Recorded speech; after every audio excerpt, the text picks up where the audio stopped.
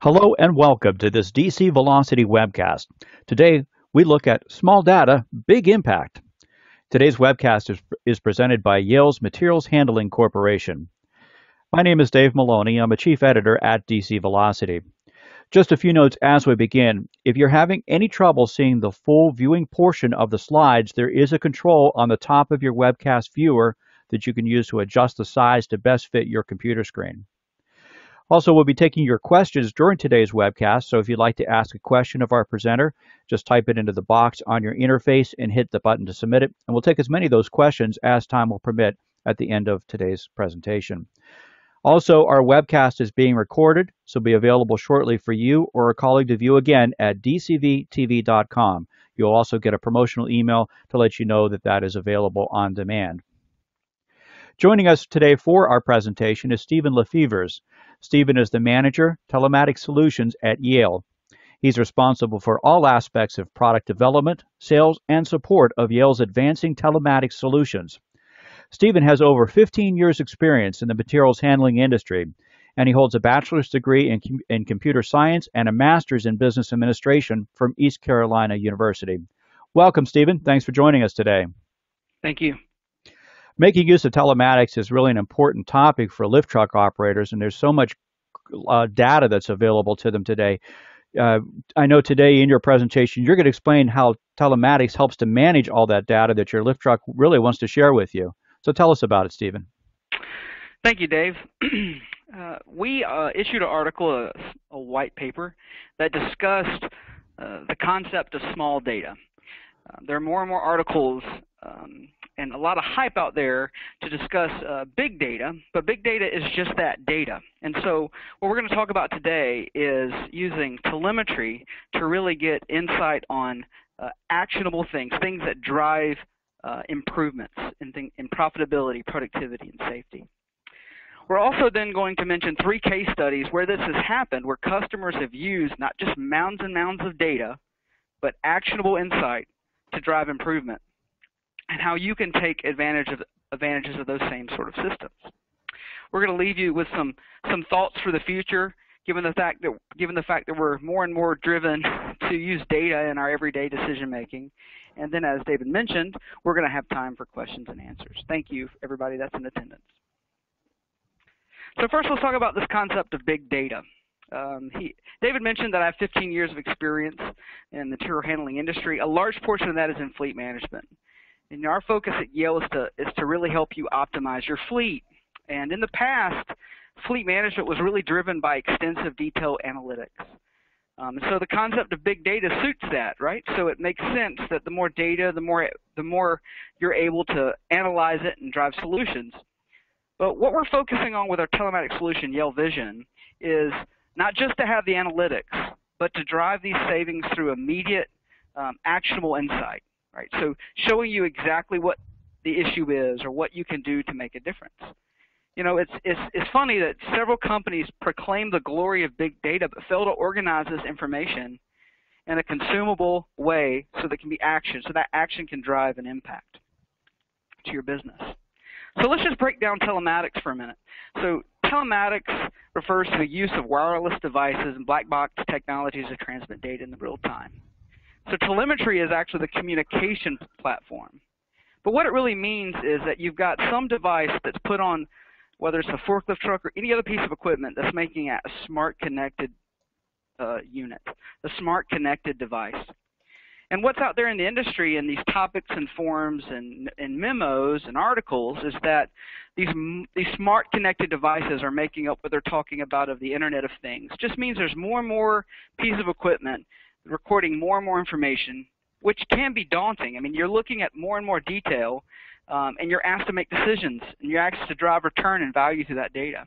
So what we wanted to do is stop and say, okay, collecting that data is important, but how do we make it useful? So, you know, it's funny, we've got a lot of hype in the industry about big data. They're celebrating it. But the use of big data, people are starting to recognize now, is a bit daunting. You've got all these different systems communicating, and it's creating repositories of data. I think what's special is if you've got an intelligent platform that makes use of it and doesn't require a lot of your time. It's a proactive system. So In our situation, we've got Yale Vision on forklift trucks and other pieces of equipment, transmits the data, many times cellular, using cellular communication, and it's creating all this detail. Who's logging in? What are they lifting? What are they using? Are they causing impacts? What are they doing? It's creating all this detail. But the intelligence of the system is what we're doing with it. You know, the intelligence of the system is what are we doing to drive action with that detail. The intelligence of the system is based on not based on how much data it collects, but how much of that data is driving action. And the examples we're going to talk about today are those specific examples of where we've made sense of big data. And we've created small data that you can see and do something with. So let's talk. We're going to go through 3 case studies today. Improved labor management, decreased damage risk, and increased uptime. It's interesting that when you think telemetry and you're putting it on a device, you would think the first thing we would look at would be the hours of the forklift truck, or what are they lifting and what are they moving, and how is it being serviced, what are the PMs, but our main focus is labor. So labor cost for operators is a large portion of cost. So we need to focus on labor management because it's of great value to focus on it, but it's frequently missed. Stephen, you mentioned it's a large portion of cost. What percentage of cost is labor management? It's a majority of the cost. You know, it's 80%. It's a large portion of the cost. It's dependent on the type of truck or the equipment you have, but it's a large portion of the cost. So let's talk about this example. We had a lumber application where the customer purchased telemetry because he had 2 operators that he knew were the best. And he wanted to measure the rest of his operators to raise them all up to that bar. So he implemented our product on his units, and after 30 days recognized that his 2 best operators had nearly 50 minutes of idle time. So the bar itself was too low.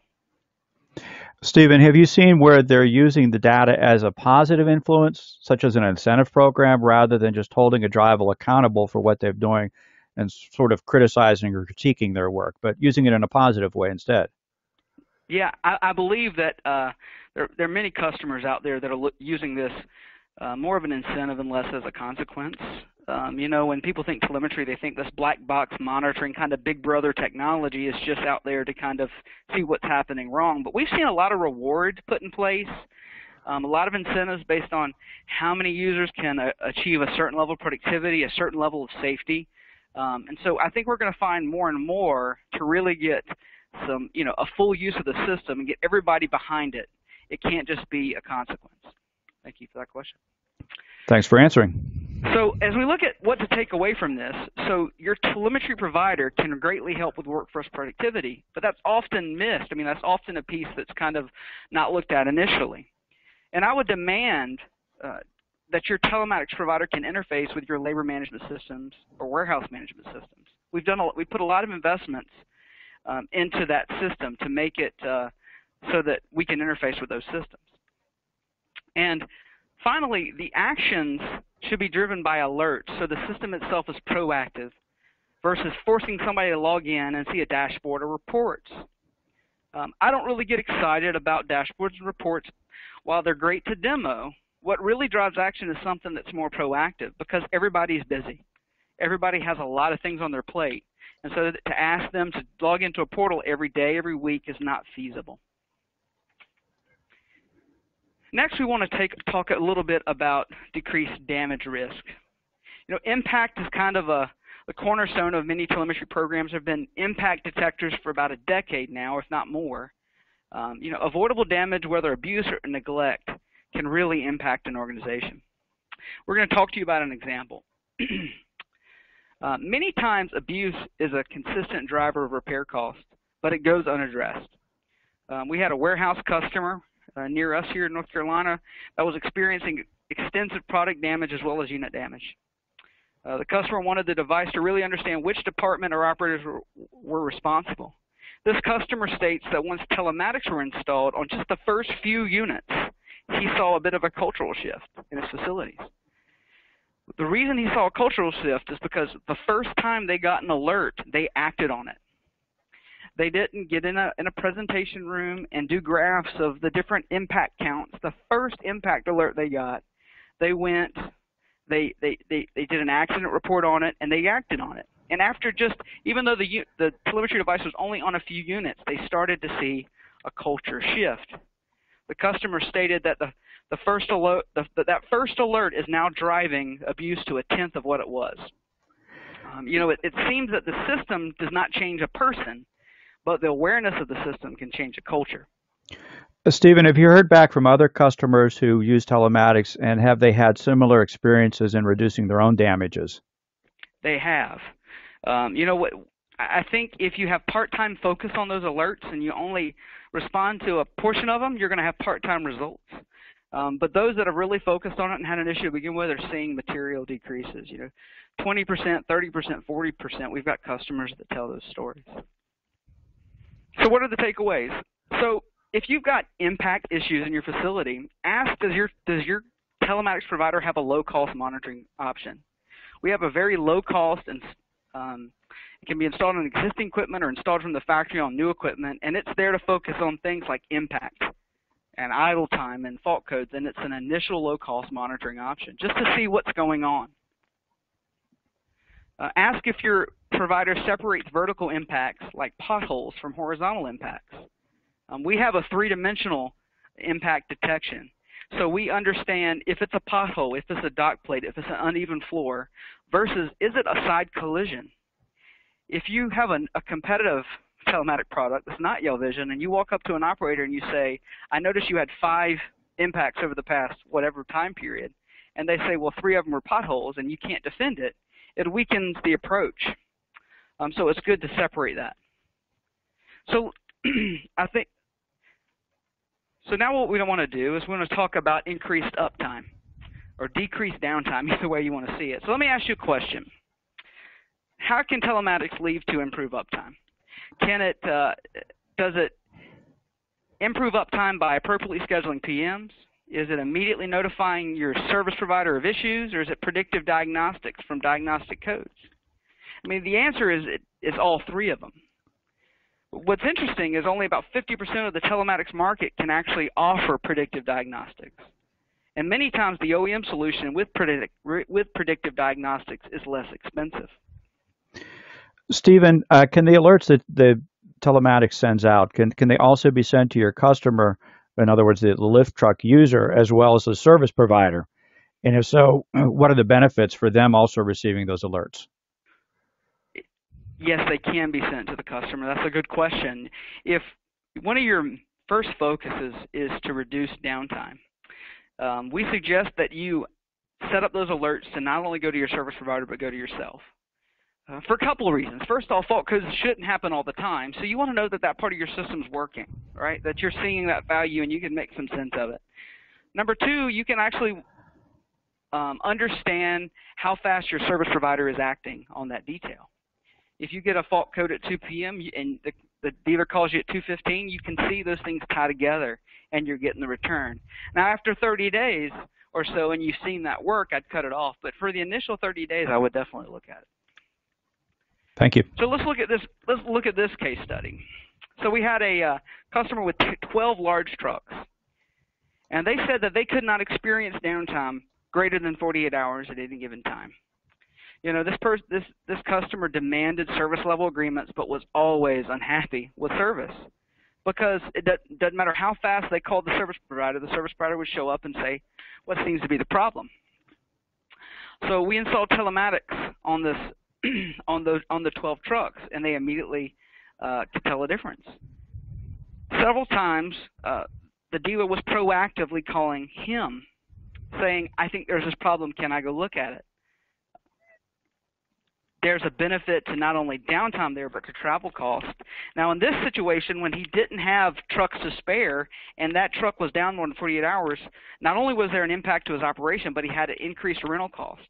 So when he was able to see that he had a service provider that was getting that detail and driving action through those alerts, again, using that small data to make a big impact versus these, having to run reports and find it. If he was seeing that value, he not only had a positive impact on his operation, but reduced his cost. So what can we take away? Demand that your telematics system has diagnostic troubleshooting codes. Are you getting all that value from that internal computer? I know at Yale we've done a lot to advance our system, our onboard systems on our forklift trucks, and you want to get all that detail in so that you can make sure that you're getting that value. Make sure that your service provider has the tool to make sense of the fault codes and responds proactively. I'd also, again, if this is one of the first focuses with a telemetry tool, I'd establish and measure the travel and diagnostic time reductions over time. So set a baseline now. You know, many times we say, listen, if we can avoid one travel trip one time a year for the life of the truck, we can pay for a system. So measure it. Again, this is only one piece of the value of our telematic system, but it drives a lot of value. So as we kind of take away those three stories, I think it's obvious a couple of things. I think that we live in a data-driven future, and I would not be overly impressed with the amount of data stored, the amount of reports stored. I'd be more impressed with the solution that gives you actionable details that you can act on. We talked about telling you what operators were idle time. We talked to you about noticing the impacts. We talked to you about using that data for service providers to act, right? So it's a part of it. Even though big data is what's talked about, small data should be the pieces that's impressive. So telematics is becoming more and more affordable, and it's a part of an OEM solution. You know, it's a part of our solution here at Yale. A cellular option is preferred because it excludes IT involvement.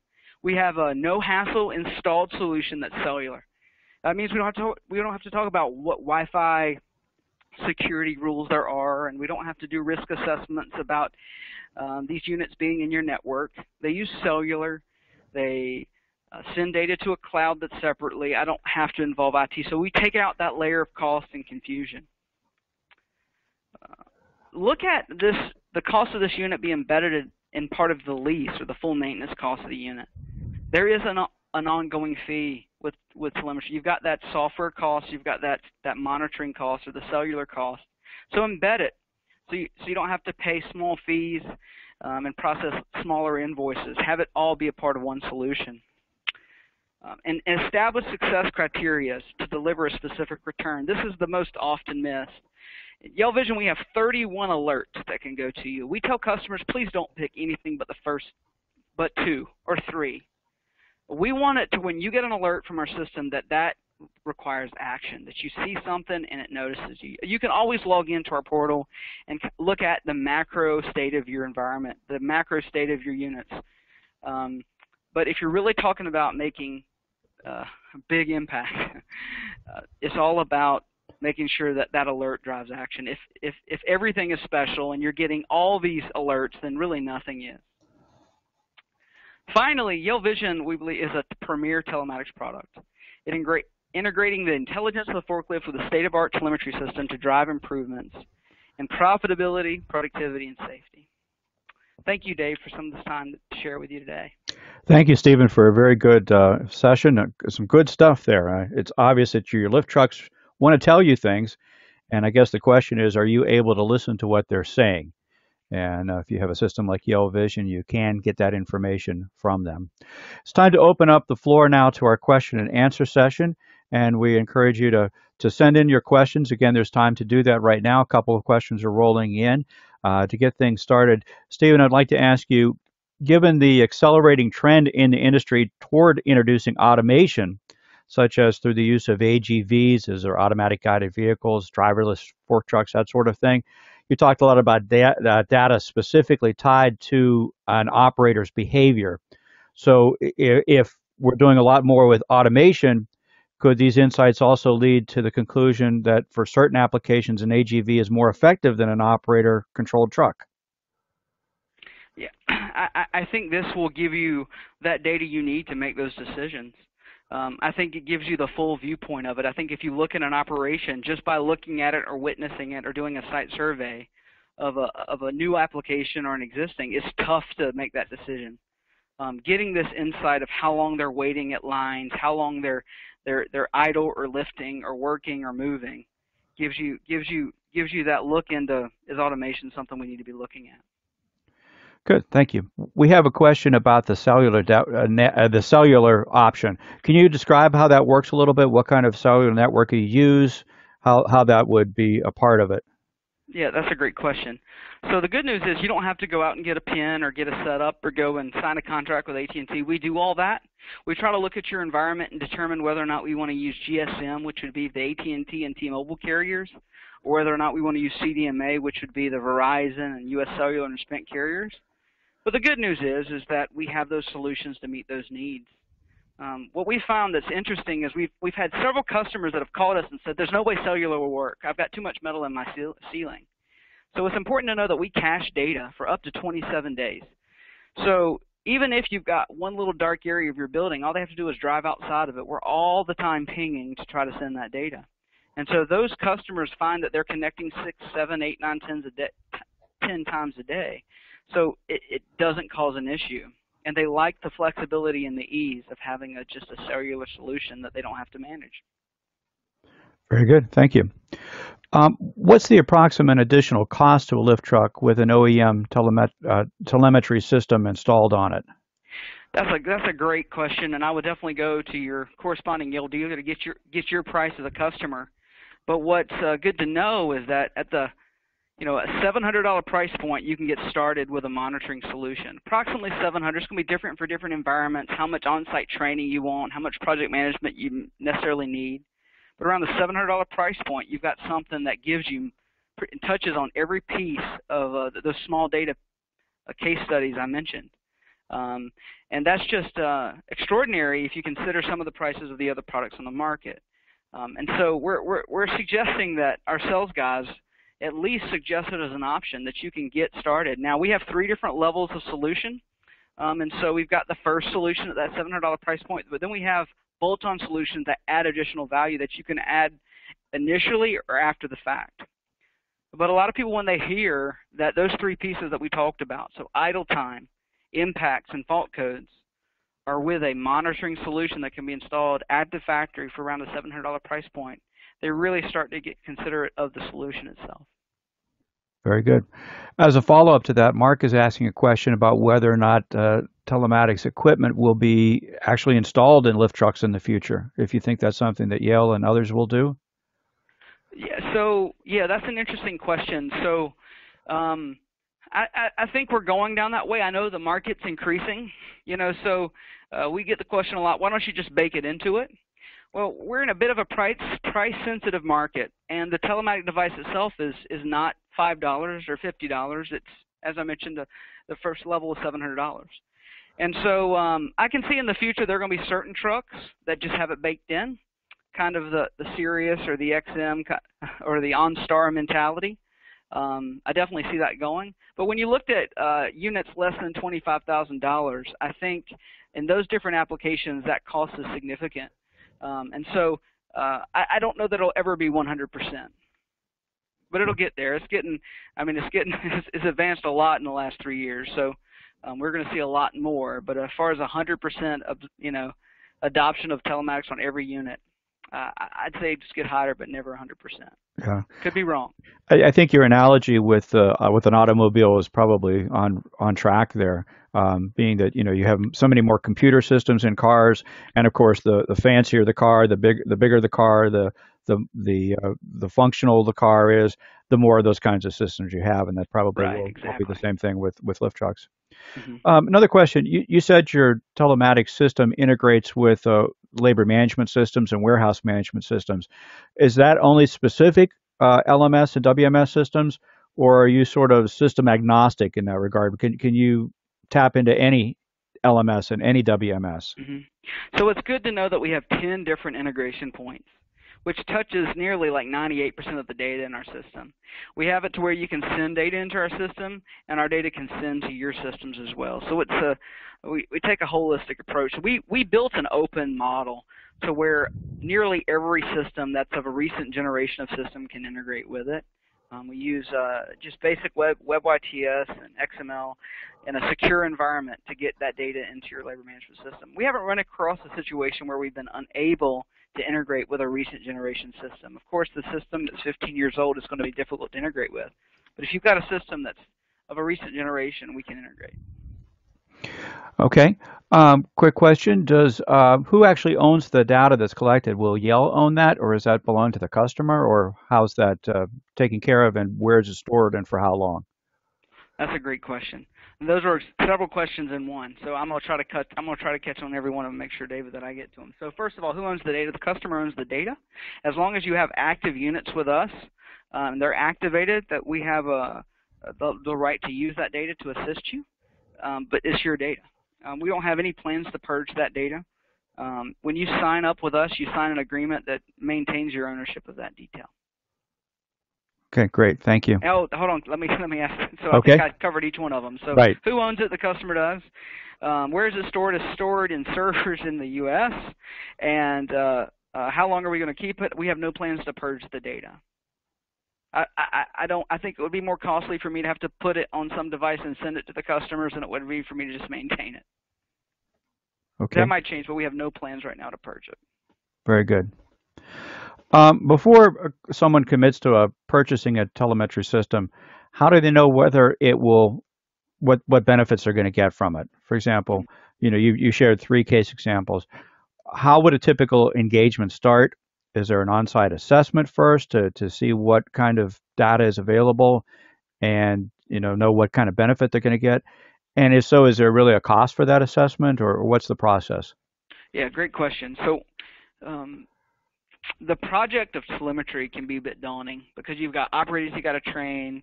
Oftentimes you have some sort of swipe card involved. You've got checklists. So we've kind of simplified it into a 9-step process, starting from discovery all the way to 30 days after implementation when we kind of do a close meeting. So what would happen is we would walk you through that 9-step of implementation, all the way from defining what your goals are and how to tie that to a dollar amount return on investment for you, the customer. Then we'd walk through getting all the settings that we want set up. What type of alerts do you want set up? Who is going to use it? We'd get the things on order. We'd get the users trained, the administrators set up, and we'd get to the point where the units are live. And then after 30 days, we'd sit down with you and we'd revisit. Okay, here's where your goals. This is what our actual results are. Are we making a difference? Okay, good. Thank you. Phil has a question. He's wanting to know if they have a mix of Yale and other OEM lift trucks in his operation. Can he also get fault codes from any of the other OEM trucks, the non-Yale vehicles? Yeah, so that's a question. So right now, you can only get the fault codes on the Yale units. So it makes sense to have a holistic OEM solution. So we're hoping that you're looking at the Yale brand overall, right? But that is the only disconnect with putting this on other competitive equipment. So let's say you have 10 units in your site and 8 are Yale or 2 or something else. Every other piece of value would be available to those other 2 units except for fault codes. And then what we're hopeful over time is not only are you impressed with the product, but you're impressed with the ability for that proactive service through fault codes that you're able to make a difference. Okay, great. Can you put this system on automatic guided vehicles as well as operator vehicles? Yeah, you know what? We haven't done that yet. Just to be honest, I think that's something that as more and more people look to that we want to meet that need. But as of right now, we don't have a current case of doing that. Okay. Someone is also asking, is it heavy duty? In other words, is it going to be able to hold up over time, the system and the operational aspects of it? It is. So a couple things. First of all, our brains of our box is hidden where the operator can't touch it. It's very durable. When you look at it, it's got epoxy filling. It can be completely submerged underwater. Our operator interface, the operator interface is with is actually a touch screen. It's very, when you touch it, it's as sensitive as an iPhone, but it's very hard. It feels like glass. Many other providers actually provide push buttons and rubber buttons that will wear off over time. So we wanted to make something that's a bit new age, so we like the touchscreen mentality. And we wanted to build where most of the brains were protected to where nobody could damage it. All right, sounds good. Would the telematics that you get actually give you a view of all the asset movements? In other words, would the person be able to identify a more efficient route, both indoors and outdoors, for their materials movement? That's a great question. So at the ProMat show, we started to release our GPS feature. The GPS feature will be released later in 2015, but we showed live units that have that you could see the breadcrumb. Now, the strength of the GPS signal, of course, is more accurate outdoors, but we do have a platform for indoors, so that you can install devices to better determine those breadcrumbs indoors. So I think that's the kind of the next phase. There's a lot of juice to squeeze out of the lemon without GPS, and the 3 points that we picked right here, we've got a lot of customers that are doing that. GPS is the next level, so we want to know where in the physical building did the impact occur. We're doing that now by shutting the device off, but I want to know where it happened so I can see, is there an area of my business that everything happens, right, that over time the impacts occur? Do we see certain drivers going way out of their way, right, to move unit? Today we accomplish that by showing you the time they spend moving versus lifting, so we can show you that if we can dimension this an issue, but we can't physically see it. So we're beta testing our solution now. We wanted to, since it is a software system and we all are experiencing software systems, we wanted to give it to some of our key customers to kick the tires on it and make sure it's strong. And hopefully not only do we issue into the market with a strong solution, but we have customer testimonials as well. Okay, very good. You were talking about some of the different issues that could be notified, and Robert has a question wanting to know if they can just isolate collision only and separate that out from other things that are taking place. Just get certain alerts, I assume, from the question? Yeah, can you repeat that question? Yeah, he's asking if you could just isolate the collision events only. Yeah, so we think we can. So we have the horizontal versus vertical. So the vertical means something bumped into the truck or the truck bumped into that, right? So a lot of times when you're lifting heavy loads, you lower the forks too fast. That'll be vertical. So that'll be separate. The potholes, the dock plates. We want to be specific to the area of the truck that had that horizontal impact. So when you see horizontal impact on your alert on your dashboard, you can feel confident that was a side, front, back, left collision with something. Okay, makes sense. Gary is asking this question. You gave an example of initial equipment cost starting at $700. What kind of an ongoing monthly fee is there per forklift? And maybe including the cellular as well. Is that price based on your plan or the kind of trucks you have, or how is that pricing done? Yeah. If you can't get into specifics because it will vary so much? I don't know. Yeah, no. So we have 3 different levels of telematics solution with 3 different price points for the monthly fee. I know it's about a tenth of what I pay for my wife's cell phone today for the level 1. So we love to sit with that person and have a follow-up to share with you, but it's not comparable at all. If people think cellular, they're thinking $50, $60, $70 a unit. We're nowhere near that. We're not even in that stratosphere. Okay. Another question has come in. This viewer is saying, while it's important to get automatic alerts, the real value comes from what reports or dashboards can offer. It should be easy to understand so we can make decisions. So the question is, what valuable information can you get from the reports? Yeah, so what we find is people are wowed by reports and dashboards. They often don't use them. Now, we don't use that as an excuse not to invest in our system. We have a strong dashboard. It's simple to use. It's very flexible and customizable. And the report. So what I would use for reports is if I'm doing a bit of a macro presentation of the status of my fleet, where they're doing, what are the issues, looking at it, doing a presentation. Every one of our reports, we've got lots of reports can be exported to Excel, and so you can have somebody put those into graphs and to share with the team. Here's what the benefit is. Here's what we're seeing as far as our utilization. Here's what we're seeing as far as our impact. Here's what we're seeing as far as our speed. Who's speeding? Who's not? Who's wearing their seatbelt? Who is having these issues? And so if you want to look at several over a long period of time and see if you're really making a difference, log in, run those reports. We'd be happy to set them up. And once you set them up one time on our portal, they're saved and you can use them anytime. That's great. A couple people are asking just how to get more information on this. So could you share how they can contact should they contact Yale directly or their Yale dealer, or what's the best process to find out more information and also to get specific pricing on the kind of application that they might have? Yeah, we'd like you to go to Yale.com, and there's a dealer locator application to locate your dealer. There's ways to reach out to us directly as well. But we would really like you to use your local dealer and have them drive the solution. Right, and they're already working probably with those dealers anyway.